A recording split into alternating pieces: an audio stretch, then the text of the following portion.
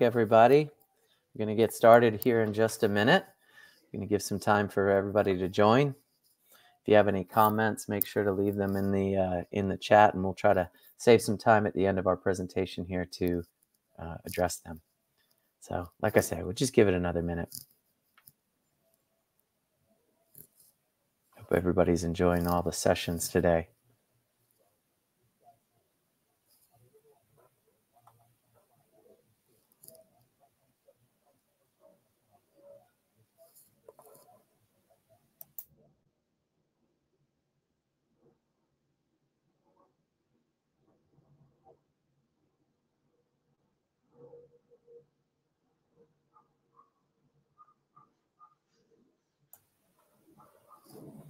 Like I say, just getting started here in a moment. Hang tight. Give it another 30 seconds or so, and we will get started.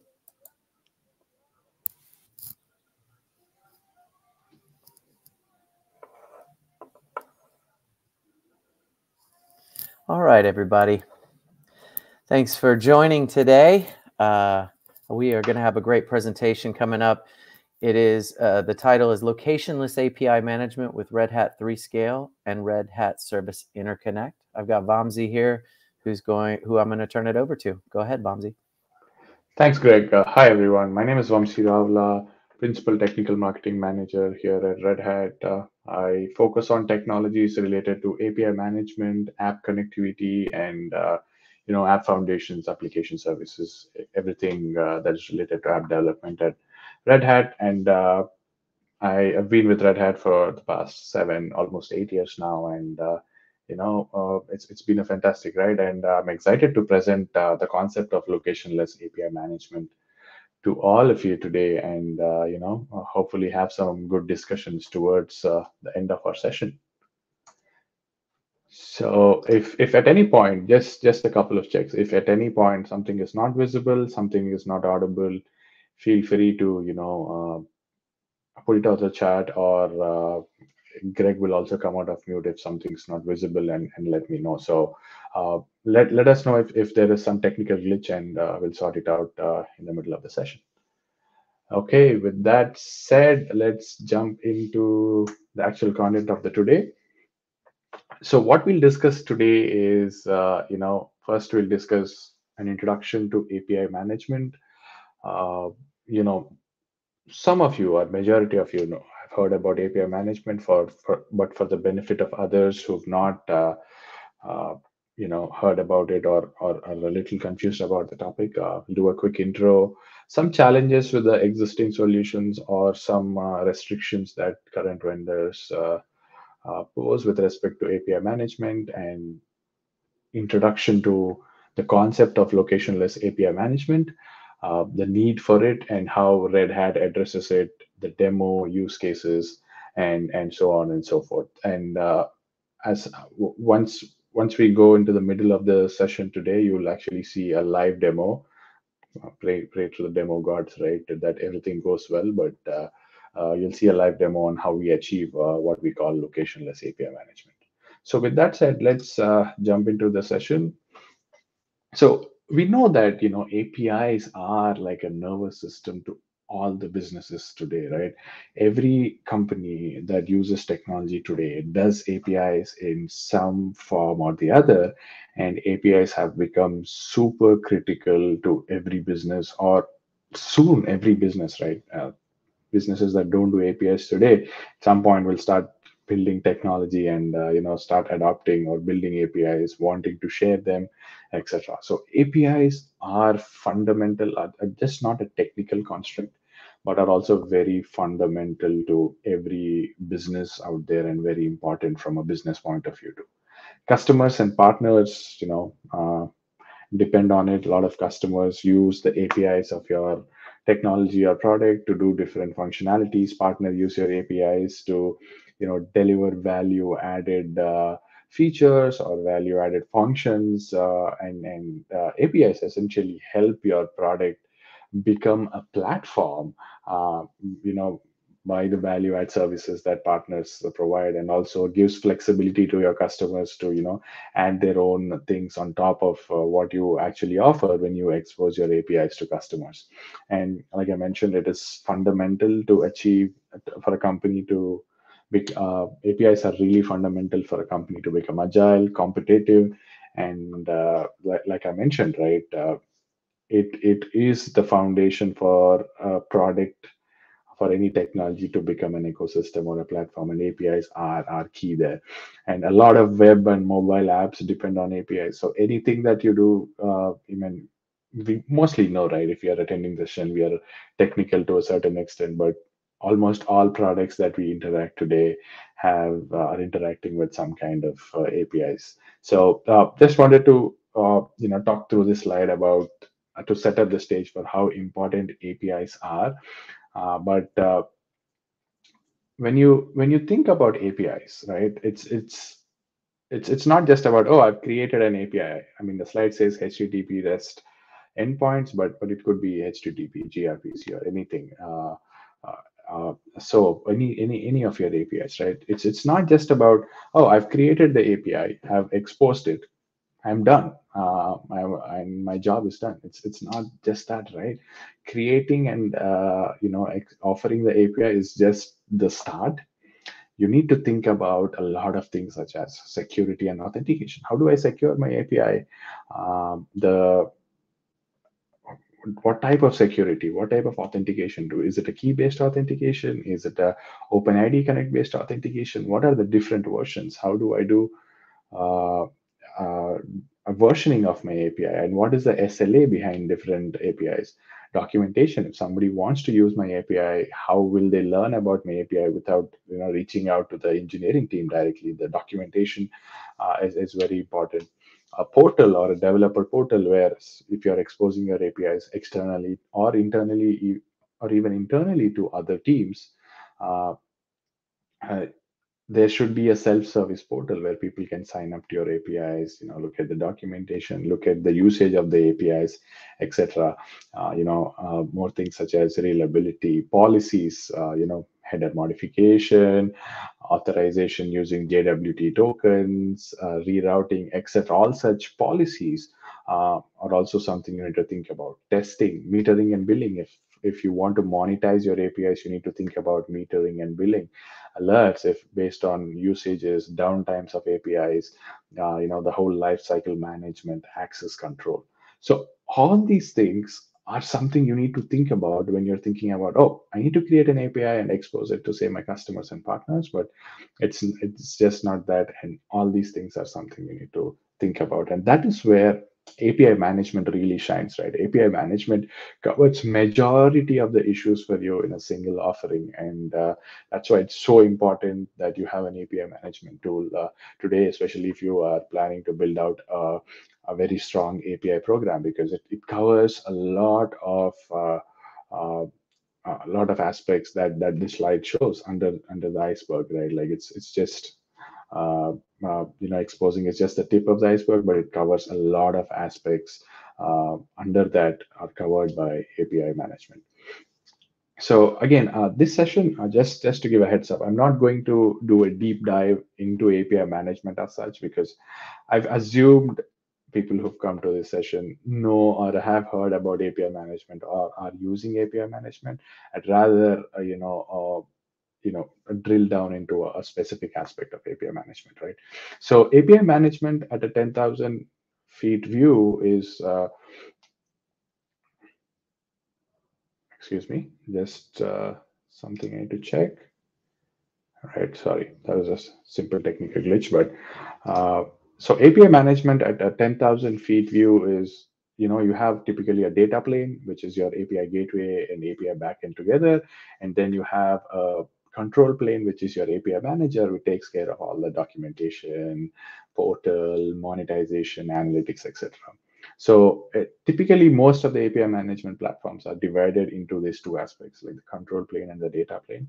And today's session, we'll focus a little bit more on the data plane, and specifically the connectivity between the API backend and your API gateway and your API management platform, right?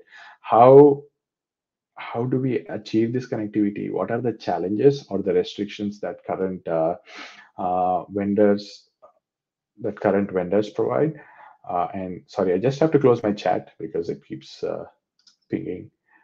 Sorry about that, but that current vendors, the challenges that current vendors, uh, the challenges that we have with current solutions, and how locationless API management tries to solve that, right? So so again, long story short, this is not going to be a deep dive into API management, but more about the connectivity aspect and how restrictive some of the solutions are. So if you look at the current approach, uh, some of the vendors today will ask you to deploy the gateway in the same environment of APIs, so that the APIs are easily discovered by the API gateway.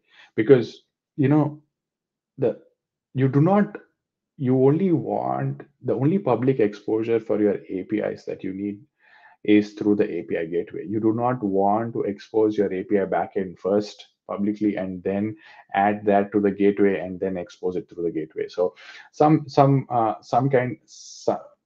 a common pattern is people deploying the gateway in the same pattern of API, so that they can access them locally within that environment, and they don't need to create any public URLs for the API. And the only access point externally would be through the gateway. And that's kind of very restricting in a lot of ways, right? Because again, if you want to deploy your API backend somewhere else other than the gateway, or if your API gateway is not compatible in certain environments where you want to build your API, it kind of restricts you. The other thing is, some of the vendors today force you to build APIs using their proprietary vendor runtime. So, for example, they say, "Oh, you have to use our platform to build your APIs, so that you can manage your APIs using our API management platform." And that is again super restricting today, right? Because one, you don't get the choice to build APIs in the language of your choice and the environment of your choice, and you're seriously restricted by the vendor who says, use our runtime or our specific scripting languages. Otherwise, your API, our API management platform, will not be able to manage your APIs. And the third challenge that again some of the vendors ask you to do is, in order for your API to be discovered or managed by our API gateway and the platform, need to publish your APIs to an exchange. I mean, that exchange could be a public exchange or a private exchange managed by the vendor, but it's a mandatory thing that it's a mandatory thing that some vendors push you to publish the API to a certain vendor exchange for APIs to be managed by the gateways. And again, that is super restrictive, right? You don't want to maintain another piece of architecture or publish your APIs to another exchange, and you are super restricted by the conditions that the vendor poses you. So you want to have a lightweight environment and not have an extra piece in your infrastructure, like this, such as the vendor exchange. Or if it's a public exchange, you don't want to publicly expose your APIs also. So that's another challenge. And finally, you know if you really want the flexibility, say you're deploying your API back in different environments, and you want your API gateway to discover your API backends as if they're in the local network. You have to set up complex VPNs, firewalls, VPCs between the APIs and API gateways, which is a good solution, but a very time consuming, very complex. Again, the development teams are restricted by the velocity of the networking teams, and it really restricts the speed at which the API teams can progress, because they have to reach out to the networking teams about, okay, uh, can you set up a VPN between my API gateway and API backend? Then you have to give a business reasoning, etc. And it's VPNs, VPCs, firewalls are not that easy to configure, right? So these are the challenges that the current existing solutions or restrictions pose you with, in terms of giving you the flexibility to deploy your APIs anywhere in order to be managed by the API gateway. And that's where the concept of locationless API management comes in, right? So what is locationless API management? Let's go to the definition. So locationless API management epitomizes a paradigmatic evolution, endowing organizations with the liberty to orchestrate API deployments devoid of geographical constraints. This transformative approach seamlessly accommodates the whole definition, right? And I'll give you a minute to read this. Not a minute, I'll give you 10 seconds to go through this. And then after reading this, after completing saying the imperatives of operational flexibility within the sophisticated tapestry of modern API governance, you'll be thinking, what in the world is this guy talking about? And why is this definition so complex? Actually, this is a made up definition. I wanted to make it as complex as possible just for the heck of it, but it's actually not the actual definition of API management. But what in the world is locationless API management, and why should it be very simple and not as complicated as this definition that we see here, right? So what is locationless API management?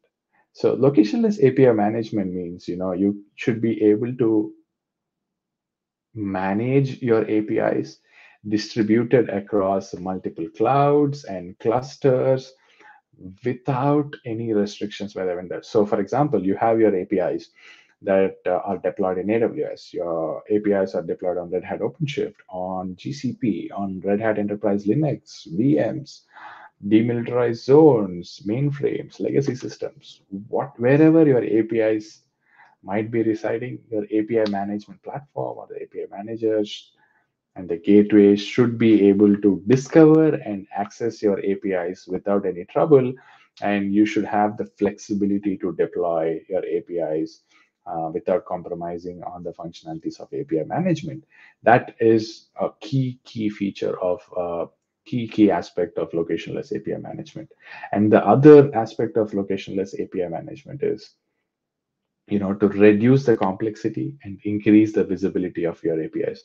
Because as I mentioned, one of the complexities of public facing API management is, you've seen the challenges that we've seen with vendors, like using their proprietary runtimes, using vendor exchanges, building complicated VPNs, firewalls, or sometimes exposing the API using a public URL externally and just praying to God that nobody discovers it, and just add that URL to your API management platform. So there's a lot of complexities involved in public-facing API management, and then locationless API management seeks to reduce that, and you'll see how that is. And the other aspect of locationless API management is to create discovery of your APIs easy and create a single pane of visibility for your APIs scattered across different environments through your API management platform. So those are the key aspects of API management, locationless API management, right? One is the flexibility to deploy APIs everywhere, and then at the same time increase the discoverability and reduce the complexity of your public-facing APIs. So now that we have an understanding or a high level understanding of what locationless API management seeks to achieve, what is the real need for it? So there's a lot of things that you can talk about, but I think these are the key things, right? One is compliance. For example, say you have the government regulate that you reside in a country where the government regulates you to deploy your API only closer to where the data sits, and the API should not be deployed anywhere else except for that region. But your API management platform is in some other region, and it creates a challenge for you. So in that cases, locationless API, the need for locationless API management is super important. So you have your API management wherever it is, and you have your APIs and databases close to each other in the regions that are approved by the regulatory body, and then you can create that connectivity using what we'll call locationless API management. Again, data residency regulations, GDPR is another example, but that's one of the primary needs for locationless API management.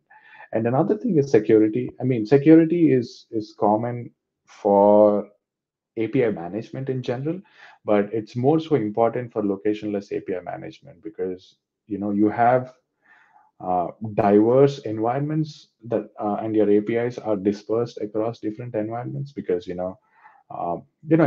large organizations people like to deploy APIs um, in I mean, you have different teams, and each team likes to deploy APIs in different environments, and the security aspect of how your APIs communicate with the API management platform, and the communication and the transfer of data between these two platforms should be protected, and should protect all the sensitive data, right? So it's even more important when you're talking about dispersed APIs. The security aspect becomes very important. And finally, costs. For example, if there is a situation where you cannot move your data to say a- to say to a cloud or a platform where your API management resides, just because of the costs involved. Or if you want to move your APIs to a cheaper a cloud vendor where you have certain discounts, but your API and you're using API gateway from some other vendor who doesn't support on that cloud, what would you do? So all these things are call for call for the need for a concept like locationless API management that gives you the flexibility uh, to deploy, and helps you achieve compliance and security. So how do we go about locationless API management, or rather, how does Red Hat try to achieve this? So before, and this is where hopefully the fun part and the interesting demo comes into picture, right?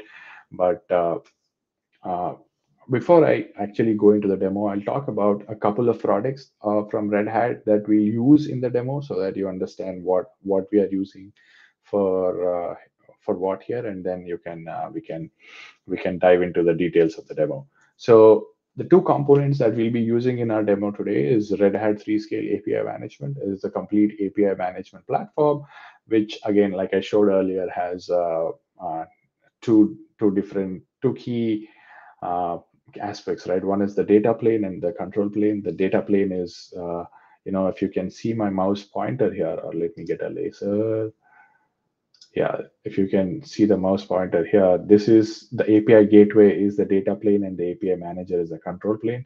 So the API gateway mostly is concerned about, your consumer API consumer apps making requests, and it authenticates with, say, using an API key, or say OpenID Connect, single sign-on, using single sign-on tools such as Red Hat, single sign-on, Keycloak, etc. And once it is authorized, it goes to the API backend and returns data to your API consumers or developer apps that you have. And because the data travels through this, and the requests and response travel through the gateway, we call it the data plane. And the control plane is the API manager itself, which covers a lot of aspects, such as the admin portal. Admin portal is where, as an API provider, you can control.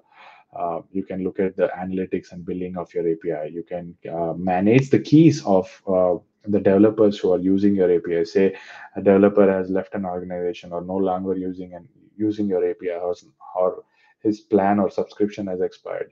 How to delete the keys. A CMS management for the developer portal, and a dashboard to have a view of all the APIs that they are managing. And a developer portal again is a part of the API manager, which will provide you, where you can provide documentation, a self-service, a self sign-up mechanism for your API consumers, active docs where you can look at the documentation, try samples of your API, so that developer portal helps you expose your APIs externally, or outside your team or outside your organization. and creates an option for self sign up for API consumers that can sign up for the APIs, get the keys, and look at the analytics of the APIs, request, chat with the API providers if they have some concerns, etc. And because this is all related to controlling the aspects of API management and the whole concept of API management, we call it the control plane. So the API gateway, and the API gateway is the data plane. The API manager, which contains the admin portal, developer portal, is the control plane. So that's one component that we'll be using in the demo today, and the other component is Red Hat Service Interconnect. So Red Hat Service Interconnect is again a very important aspect, and actually what enables locationless API management, right? It is a layer 7 addressing connectivity tool that Red Hat provides. Basically, if you want to connect to services that are deployed across platforms, to a service if you want to connect services that are deployed across two different environments without creating VPNs and without using IP addresses, Service Interconnect is your answer because it uses layer 7 addressing. Instead of routing IP packets between network endpoints, it uses the service names or application addresses to route the messages between the routers that it installs in those different environments. And the interaction between these routers is it's mutual TLS encrypted, so it is super secure, and it's and the access to the granularity of individual services and endpoints is what it really shines at, because you want to connect two services and not two, say for example, not two Kubernetes clusters or not a VM and a cluster. You only want to connect the services within those environments, and that is what Red Hat Service Interconnect helps you achieve with the layer 7 addressing. And it helps you go granular to the individual service endpoints, and there is no implicit trust granted based on physical or network location. What I mean by that is, if two things are in the same network, there is no implicit trust. You have to, using Red Hat Service Interconnect, you have to explicitly give permission for one service to access the other service, by exchanging certificates and establishing the connection. And it is agnostic of the environment's IP versions, and that's why it enables the portability of your applications. So Red Hat Service Interconnect and 3scale is what we'll be seeing in our demo today. And now let's jump into the demo part. I'll not be looking at the camera for some time because I'll be looking at my screen when I'll be doing the demo. So if there is something that you can't see or if you can't listen, just ping me and I should be able to do that. All right. So currently, here's the situation, right? So we have three different environments where we'll deploy, a Quarkus API, a Node.js API, and so the Quarkus API will be on OpenShift on Azure or on Azure in our case in this demo, and the Node.js API will be on a RHEL virtual machine.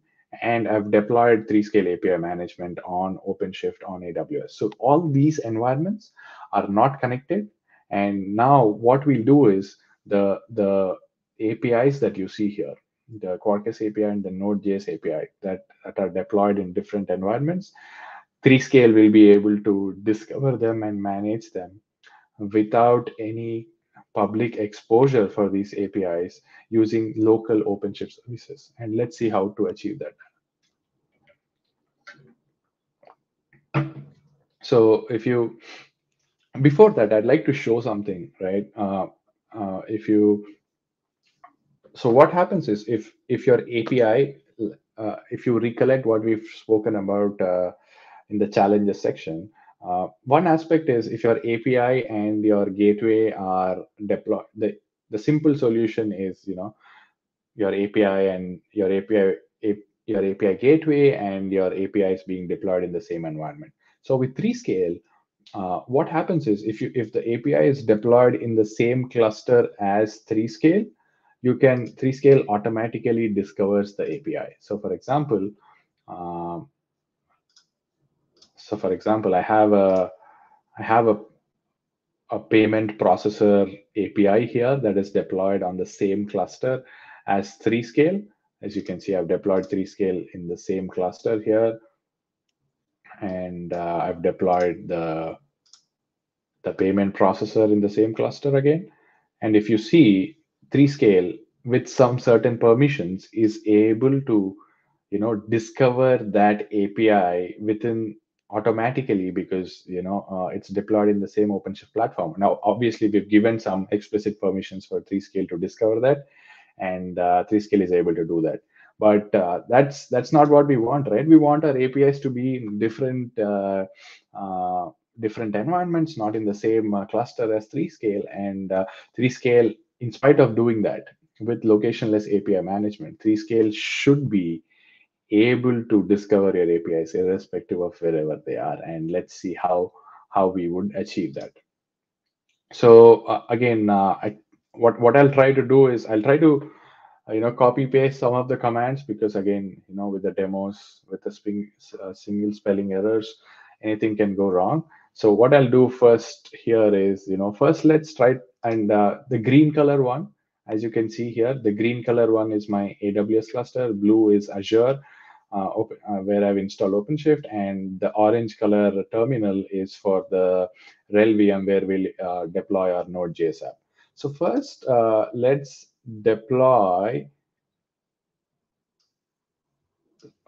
deploy the Quarkus app on our Azure cluster. So let's see that. I'm going to the Quarkus app is basically this will create an API which will show you a list of fruits here. As you can see, it's a little bit blurred, but it'll show you a list of fruits. That's our Quarkus API. I've created simple APIs so that you understand, you can see the difference between the APIs that are deployed in different environments. So the APIs deployed in the Azure environment will display a list of fruits and their description. And let's also install a Node.js API in our RHEL machine. As you can see, the orange terminal is our RHEL machine. And if you're wondering what these terminals are, again, I've logged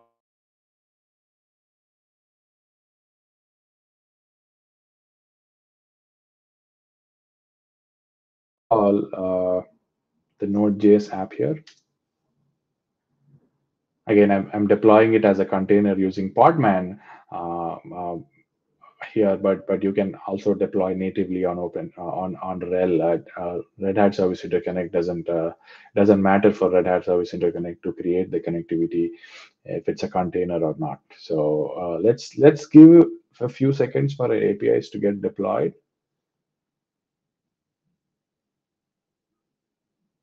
And there you go. So let me just open up another tab here. Let me just open up another window for our RHEL machine.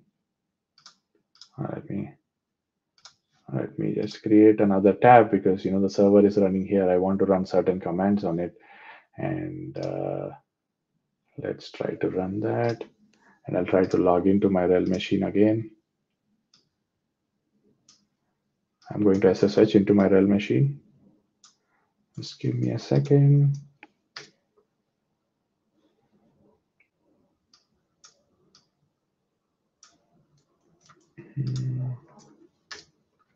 There you go. I'm going to blow up the screen a little bit again. And let's also add the color to it so that yes, so our APIs are running, and in the RHEL environment, we have our API running in OpenShift. Let me try to minimize this a bit so that it's visible here. Yes, I think, sorry about the minor glitch, but I hope everything's sorted out. All right, so we have our API running in RHEL, and we have our API running in the Azure environment. Let me just clear this up so that this goes to the top of it.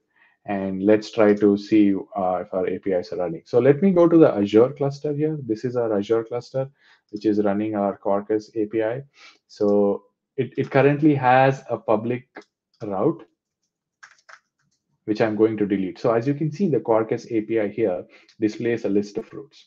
So what I am going to do now is I'm going to go to the public route and say delete route, so that our API is not exposed to the internet at all, because that was the premise.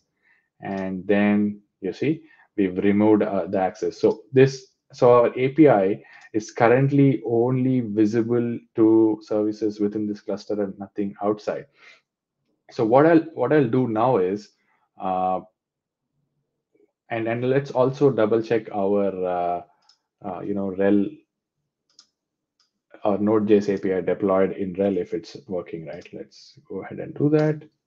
And as you can see a list of books, authors. I mean, I've just given sample names here, but book one, book three, book two, book three, and IDs of the books. So as you can see here, both our APIs are working. So now what we'll do is we'll create a layer 7 network between these environments and try to discover these APIs in 3scale. So first, I'll initialize my Scupper router uh, in the AWS environment.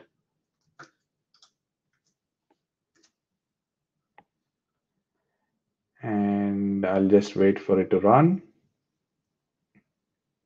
Now we've initialized Red Hat Service Interconnect router there. Scupper is the open source name, and the command line uses that. And let's create a token that we'll use to establish the connection here.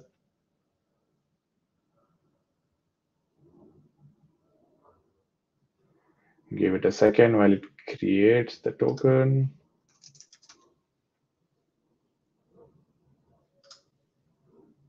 Uh-oh, the token's written. And now let's initialize the router in the Azure environment.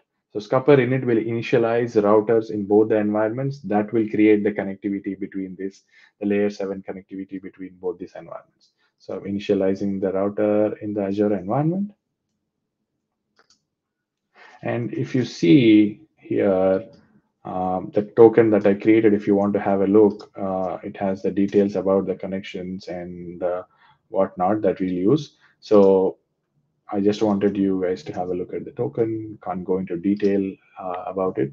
So let's create the link now using that token. So you can, because I've logged into both the clusters using the same machine, the token is in the same terminal.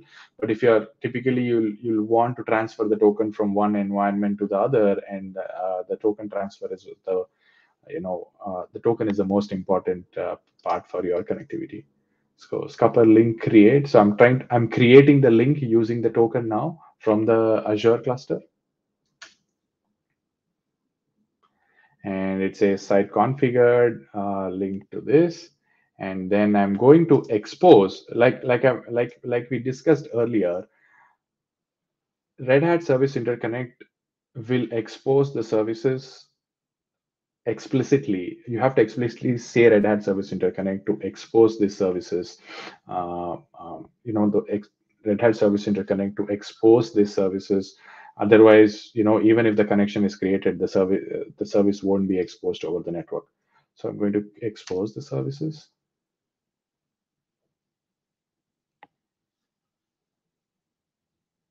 Right.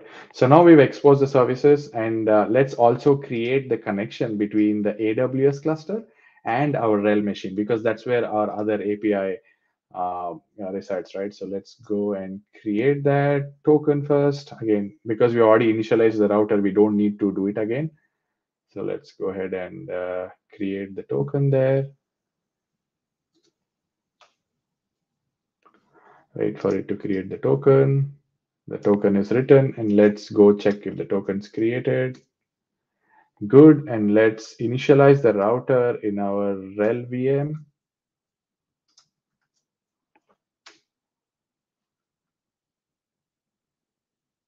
Okay, I know what's, sorry.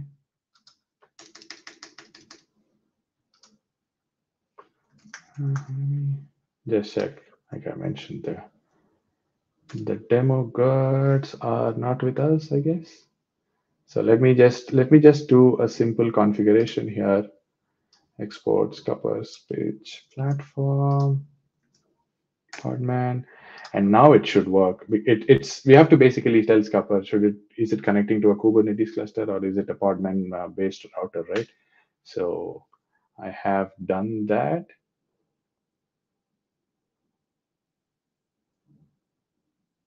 And just waiting for it to initialize.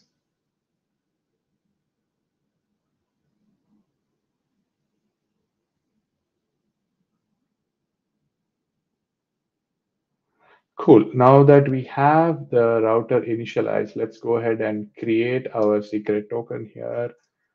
Let's go ahead and create a file for the token. Again, I'm transferring the token from the AWS cluster to the RHEL VM here. I'm copying the token. I'm going to paste the token here, save the token, and now let's create the link.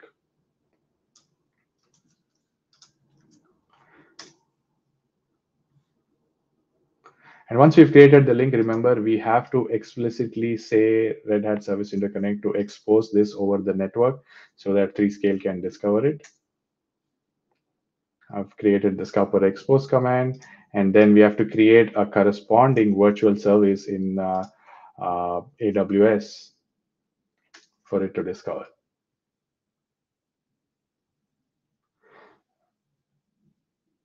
Right. So what we have done here is I want to show it to you through the pictures. So we had 3 different environments, and then we created a layer 7 network connectivity using the 3 different environments here. Connected the Quarkus API, Node.js API, and to the OpenShift cluster on 3scale API management. And then when you expose the services, it creates virtual services on the OpenShift cluster where 3scale is deployed. These are not the actual services, but virtual services that route back to the actual APIs deployed in our RHEL VM and our Azure cloud. And then once you do that, if you label the services, if you label a service and give this as true, 3scale should be able to discover, which we will do right now, right? So let's go ahead and label our services. I again have a bunch of commands that will label it. First, I'm going to label the Quarkus API.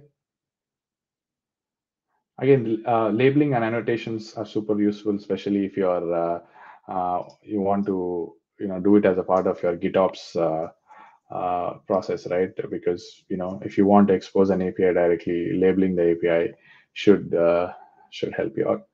So with that, I think we are set. Let's go ahead and check in 3scale if you are able to discover our API.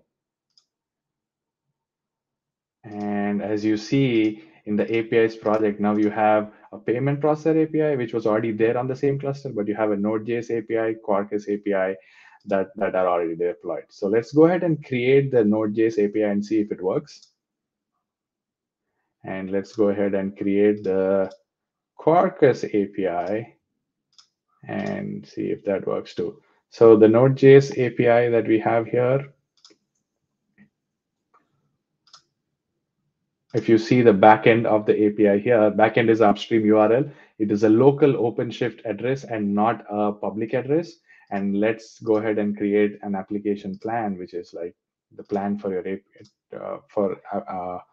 API consumers to access your APIs. And let's create an API consumer who will be allocated a key. And then let's try to make a call to the API and see if it works. Create application. And let's go to our Node.js API integration, configuration, and then let's see if we're able to call it through our gateway now.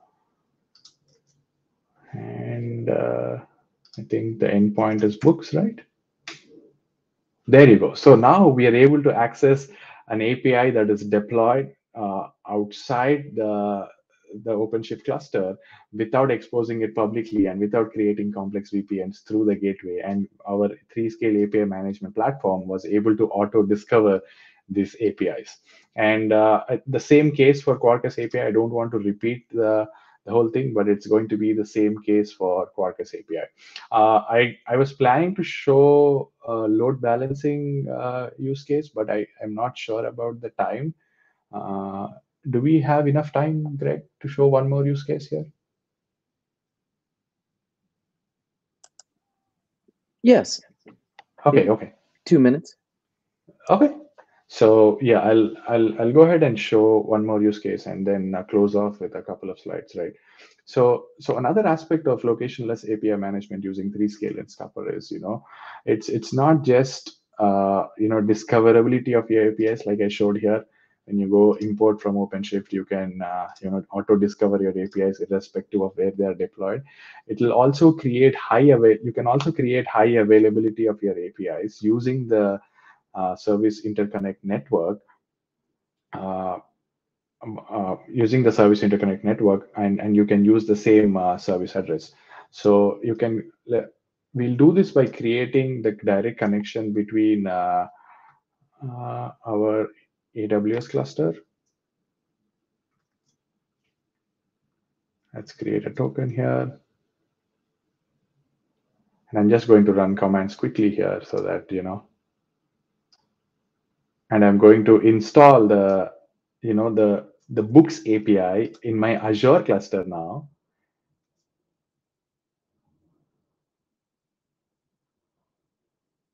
And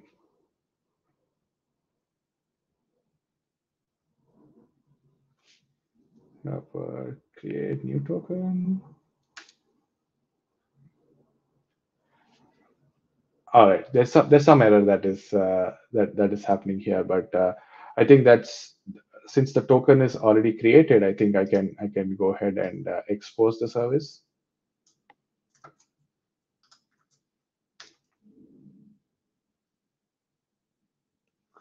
And if I kill my container on rel, my API should still be working. That is the whole concept of this.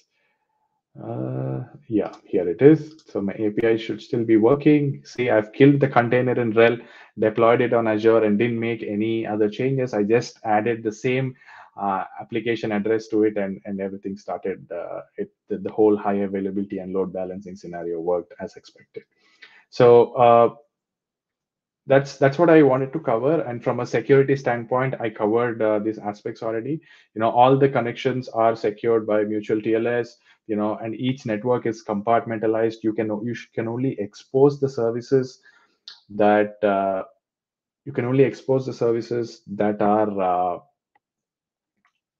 that you want to, and all the services that are part of the namespace are not by default exposed over the network.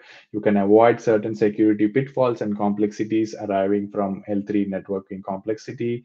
And if you don't need this network at some point, all you need to do is run a scupper delete command, and the whole network is stored down. And that makes it so ephemeral that if you're deprecating an API, you can easily tear down that network. And some of the use cases and applications are of locationless API management. Is one thing is mergers and acquisitions. When company A acquires company B, they have to have, and they want to use a single API management platform, but both these companies have APIs deployed across different environments. That's when locationless API management is super useful.